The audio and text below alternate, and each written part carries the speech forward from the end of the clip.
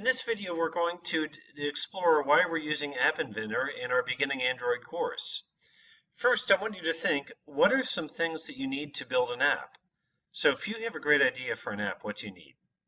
Well, traditionally, we've thought you need to be a programmer or you need some programming fundamentals.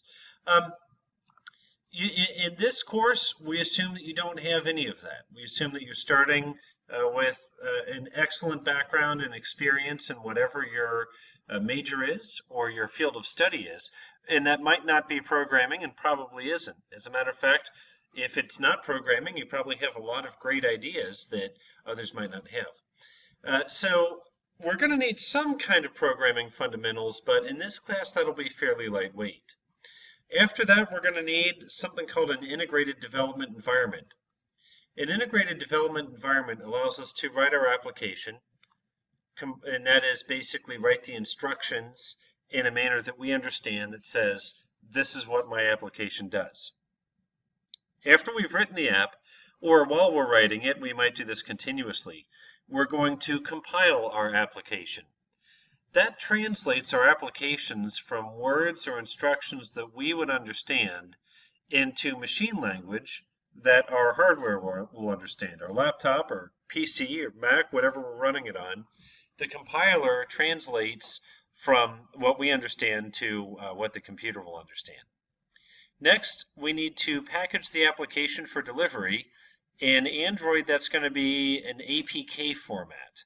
A lot of times we will make an APK that we can deploy on the Google Play Store, and then other people can download our application. And that's certainly something that we can do in this class. We also can create an APK and then create a link to download that APK, and then create a QR code that will reach that link. That's also another way a lot of times we'll make this happen. Next, we need to test and run our application to make sure it does what we want. So there are a lot of IDEs available, Integrated Development Environment.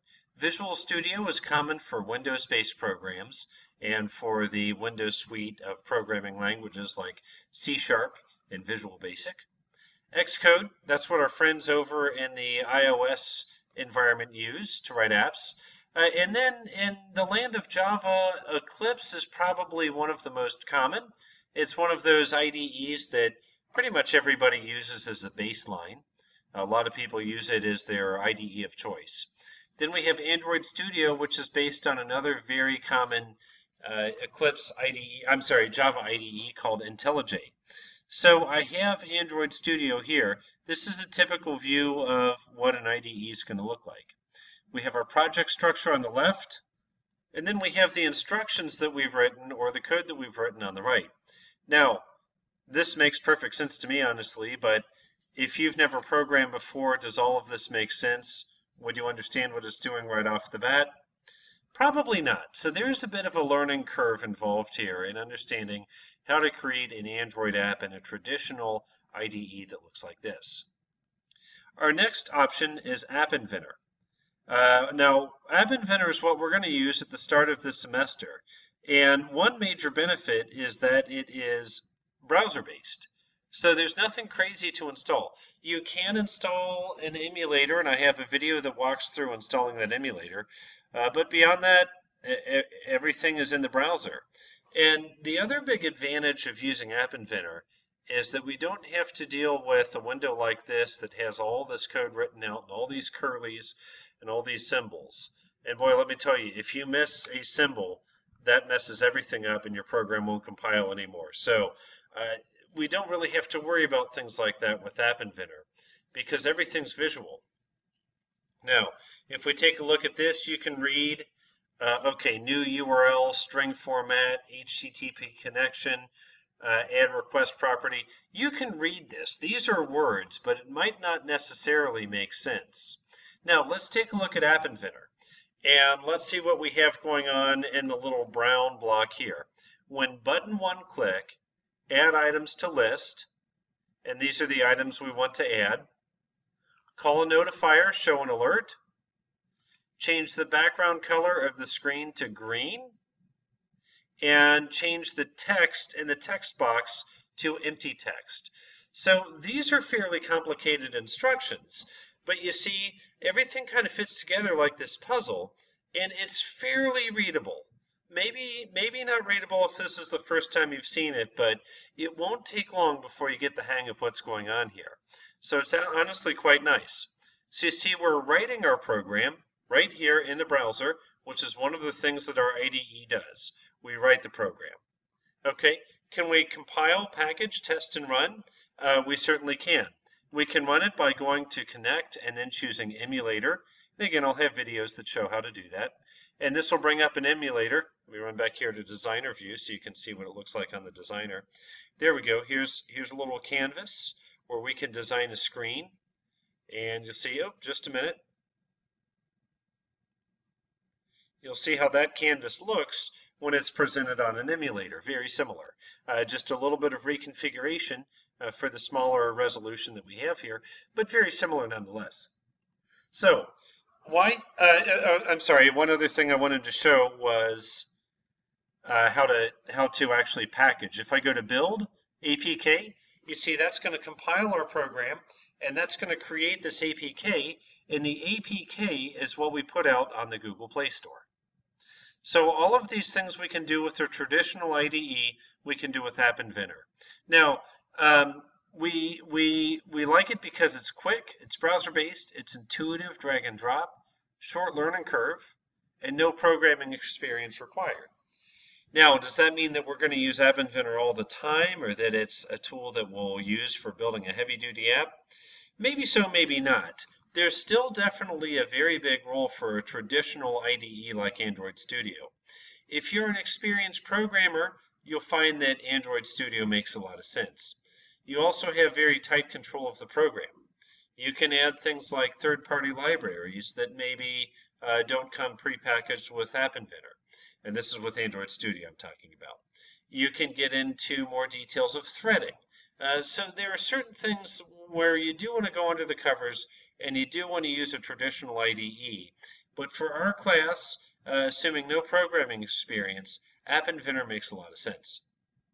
Now, as soon as your friends and your uncles and your aunts find out that you are in a mobile app development class, they're going to tell you, guess what? I have an idea for an app. I hear this all the time when I tell people what I do for a living. A lot of people have ideas for apps. And honestly, if you're a programmer, it's kind of a barrier to entry. It's kind of like not everybody can program. So people will come to a programmer and say, hey, will you partner with me? I want to put this app together. I'm kind of looking for someone to help me out. Okay. Honestly, when I hear that, I often think, well, you probably want me to work for free if you say partner with me, but nonetheless, okay.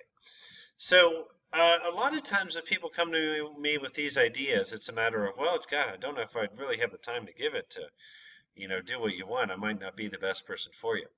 It would be nice if we could take the tools to create an app and just give it to the people who have the idea to create an app. That way they can express themselves in an intuitive format. And that's where something like App Inventor comes in handy. You don't need to be a full-on programmer, but you can still build a very functional program in a short amount of time.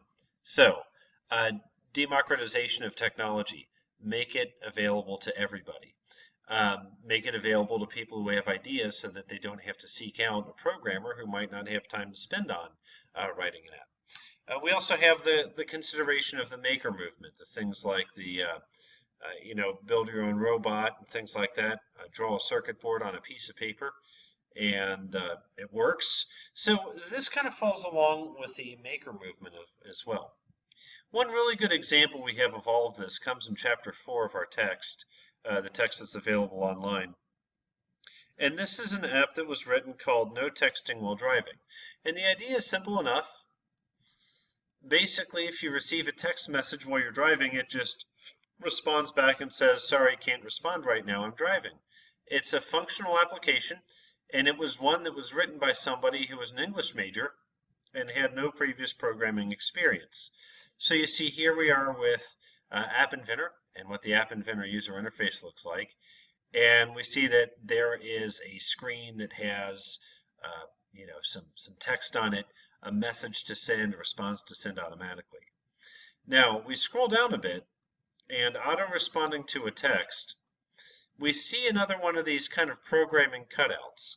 Now again, maybe you haven't seen this before, maybe this is your first exposure, but we can get a pretty good idea of what's going on here. When I've received a text message, take the number, okay, set the phone number to the number that sent the message. Now we're going to create a message and we're going to send it back to that phone number. And the message we're going to send is the response label text. In other words, what is the text here? What's the text here in this text box, or the default text up here? I'm driving right now, I'll contact you shortly. What's the text that we want to put in if somebody sends a text message? So we go back down, okay, get that text, okay, and then simply send the message. Fairly intuitive, and you see that all of these puzzle pieces fit together, which is important. If you're trying to get an application to work and it looks like the puzzle pieces aren't fitting together, and by puzzle piece literally I mean that little tongue and groove that we have there, and also the little tabs that are coming off here that fit right into the dimple below. So if those pieces don't match up, maybe you don't have the right pieces, maybe you need to switch the pieces around.